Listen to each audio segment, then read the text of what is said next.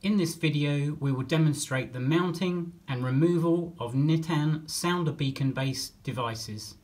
Firstly, you will need to make the appropriate connections and fit the base plate to the ceiling in accordance with the instruction leaflet. Ensure cables are neatly formed to allow easy fitment of the device. Align the 4 mounting clips on the base plate with the holes in the Sounder Beacon device.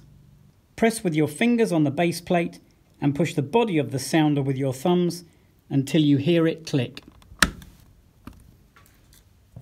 Now you can fit the desired detector.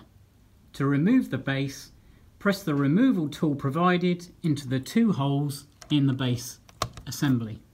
Press with your thumbs on the base plate and push the body of the sounder in the opposite direction.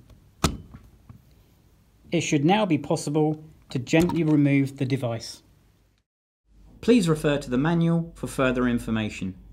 Thanks for watching, and for further helpful videos, please refer to the Nittan channel on YouTube.